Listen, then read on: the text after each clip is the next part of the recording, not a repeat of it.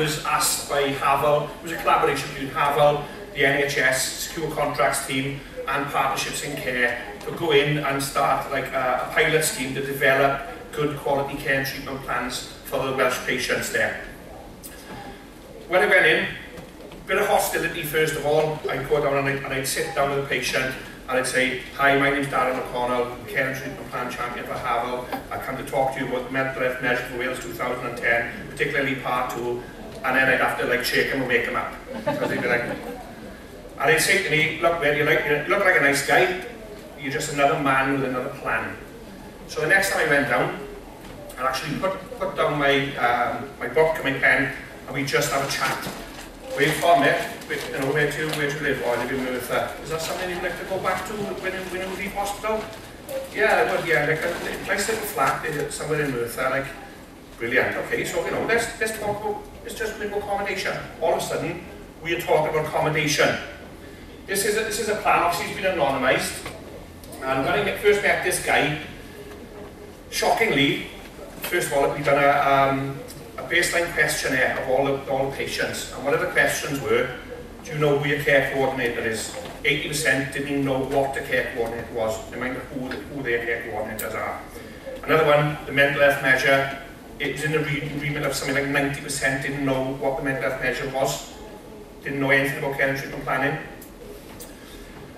So when I looked at the plans, what I was seeing is different wards, they were having exactly the same outcomes. So it would be, when you look at outcome to be achieved in accommodation, to adhere to ward rules, where is that guy's voice in that plan? So when I sat down to him, this is a guy from Swansea, who actually wanted to live in Swansea. So I didn't really know if he was unwell at that particular time, but there we are, that's his choice. So speaking to him, and this is what he wanted. Again, in his outcome to be achieved, accommodation was to adhere to ward rules. This is what he said to me. My long-term goal is to have my own flat with a ground floor for a small garden in Blaenau Maes. Short-term, I want to move into a lower secure step-down unit. I need to remain on green. Green is the RAG system, so he's already positive thinking. If you're on red, you don't go anywhere, section 17 leave is stopped. If you're on amber, you kind of start to go out a bit more. If you're on green, then you've got your access. Just by doing this plan with him, he automatically sat up, and I'm not lying to you, he actually sat up straight, took notice of what we were talking about. And I spent about an hour, 2 hours working with him, and going through, this is what the type of things that we come out of. Most importantly, is in his words. So no medical jargon, as Dave said, and that is in the codes of practice. No medical jargon, because this is a boy from Merthyr. This particular guy is from Swansea. I know a boy from Merthyr. You know, you start talking about theories and everything, and he's just going to go sleep again. So, all in his own words, these were.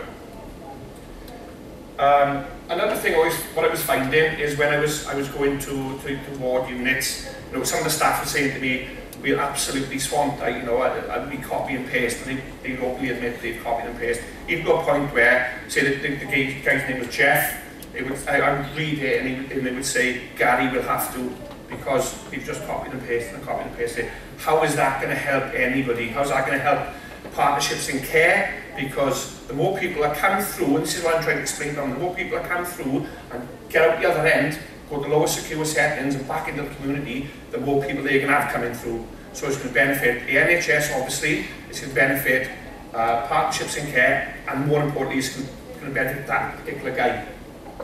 There was one young lady I spoke to, and I went through her plans with her. We come to training and education. She said to me, I want to go back to equine studies when I leave hospital. I've got a massive passion for horses. This is what I want to do. So I come out and I said to one of the nurses there, so I had a very good in-depth chat with this lady. She's, you know, oh, she's lovely, and I love her. Oh, she's lovely. When I went through the plan, she said she didn't write this. She didn't say this to you, but yeah, she did. What's an equine? So it's an horse lover. But because she was like, oh, she's lovely, and oh, she's lovely, and tapping her on the head, it was that transaction analysis was parent-child. So I was thinking, well, you know, she's 21, you know what I mean? We need to be, although you think you're doing the right thing for her, you're not, because you're holding her back. Again, in the community, I see people day in, day out, and I speak to them about care and treatment planning, and they say to me, well, I don't really know. They had a meeting. They had a meeting about me, and they asked me to sign something. It won't good exactly anybody. That's no good, absolutely no good at all.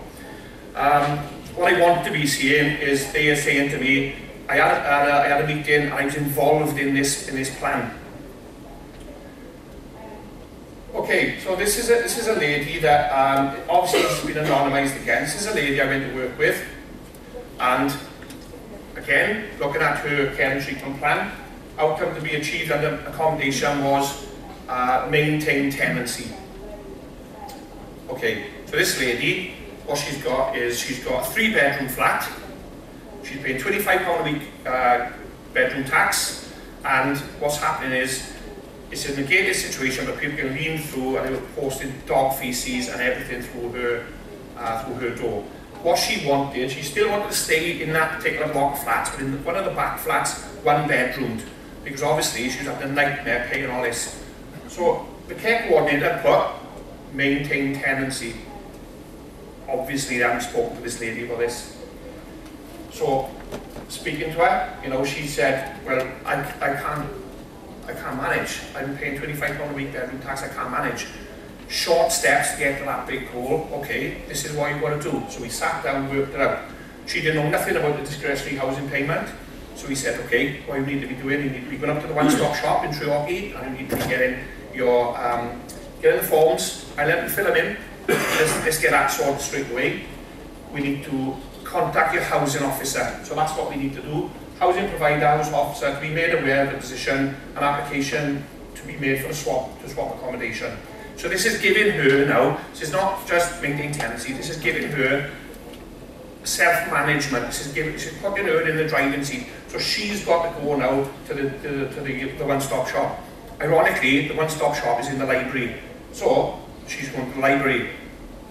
Education and training, I would eventually want to join a library. This is a lady who can't even leave the house. All of a sudden, she's already talking about going to the library. Finances and money, I'd like to maximise my benefits and understand personal independent payment, you know, the changeover from DLA. Short term, I'd like to open a bank account, savings account. This is a massive problem for her. All she was doing, she had a post office account, and what she was doing, on Wednesday she would go and get her money, 2 weeks money, the post office is so far away, she could get all the money out. All of a sudden, she had loads of friends. They'd all come and they'd all see her and they'd go, oh, yeah, blah, blah, blah. On the Thursday evening, all the money's gone, so her friends. And, you know, she was like, I don't know what I've done wrong.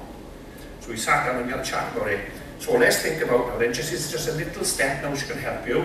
Let's think about where you can get a bank account. Is a cash point across the road, you can just go and use that. If you want to do shopping, you can go and use a card, you don't have to take any cash, you don't have to borrow with any cash. So that's what we've done. Just that little step was enough to set her on the right way. Medication. This is what she was having trouble with medication. I want to manage my medication myself, keep up to date on prescriptions, and remain stable. So again, this is what we're giving her. We're saying to her all about self-management and empowerment. Well, you know, you're an adult, you're making choices. Whether they're wrong choices or not, they're your choices. This is what we should be doing. To engage with the CPN, to monitor signs of relapse, to remain compliant with the depot, to abstain from any illicit substances. This is down to her now, so she knows directly what she's got to do to hit them targets. Parenting and caring, the plan that I had was no identified need. This girl, her mother is an absolute chronic alcoholic. She's like 6 stone and she's imminently going to die if she doesn't get treatment. Massive cause of concern for this lady. So I would say that's not a net need, or that's not nothing required. What we said to her was, right, okay, what can we do now to make the mother, safeguard your mother? So we've done a referral to Families First. We've done that because her daughter was taken off her when she was 3, and rightly so, because she was absolutely chaotic. Now, the daughter's 18, she's thinking, do you know what, I would love to get my daughter back in my life, and I would love to explain where I went wrong. But yes, I've been in prison, yes, I've done this, now I've got my own tenancy, I'm secure and safe on my medication, and I want her to be proud of me. So this is what we looked at, referral to Families First. access support and ongoing problems regarding parent-child relationships, to meet with mother support worker to gain an understanding of any intervention that may be needed and who she should contact in an emergency. So that's what we've done. We spoke to social services and they give us a substance misuse worker for a mother. Absolutely, this is what this lady needs. Social, cultural and spiritual. This lady's whole day was Jeremy Kyle and Homes Under the Hammer. If you haven't got a mental illness, believe me you will. I was off work for a fortnight. I was off work for a week, but there was a lady that would had cancer treatment in the office where I was working, and they said, you'll have to have another week off just in case, and then we bring anything back. Brilliant, superb, and I'm paid for it. I gotta be honest, right? Daytime TV almost killed me. I had a beard like Grizzly Adams. I didn't wash. It was a terrible situation. So this is what we've done. You know, we took her up to Havel RCT. We contacted her and got some transport sorted out. If she didn't turn up, then I was down to her then. We weren't going to be ringing and chasing and cajoling her. This is her plan. If you want to be involved in your plan, then you'll be involved all the way through your plan. Confidence to go up and shopping. So, you know, and on the right there, this is the people who's going to do these things. Havel RCT and in person and ILS workers, because what we were doing was she didn't have any support at all, so we was accessing networks and you know, outcomes to be achieved. And this is her problem was she's a lovely, absolutely lovely person with wear a heart on her sleeve. All the local wrong-uns could see her coming a mile away and they'd all turn up and they'd all do this and they'd all beat her up, they'd all steal off her. So this is what we spoke about. Due to previous abusive relationships, there's a need for domestic violence prevention and harm reduction, referral to the Oasis Centre. Due to certain individuals that she had at the flat, staff are not allowed to visit alone. This is another problem. She would have every wrong and under the sun, although she's lovely. We're going into somewhere where there's needles and everything, absolute nightmare. So, you know, this again is really important, is speaking to someone, not much of what you think as a professional that their relapse indicators are. Let's talk to the carer who's like with them 95% of the time, who knows them little signs and situations that's going to escalate. So this is what we've done for her. The helplines we had. Before we started out the plan for her, I remember I was at Christmas, we were on break, we were on a break. So I said to her, right, okay, let's write down now everything now, all your supporting networks, let's put your CPN down, let's put the Samaritans down. So I had a piece of paper like this, and I wrote it all down. This is who you've got to phone. After the holidays, we went back to see her. Everything all right? Yeah, fine. So where's the paper now? Oh, yeah, she said. Written over the top of all the helplines was Kebab Delight, where she used to phone the kebab shop when she was feeling low and get herself a massive double kebab, and it was better than all the helplines apparently. So that's what we should have put actually in her care treatment plan, thinking about it. I think that there agrees with this care plan. How many times have I seen care plans where they don't agree to it, especially in secure services? I do not agree with this care plan. I do not want to get involved with this care plan. To have someone to say, I agree with this care plan because it involves them.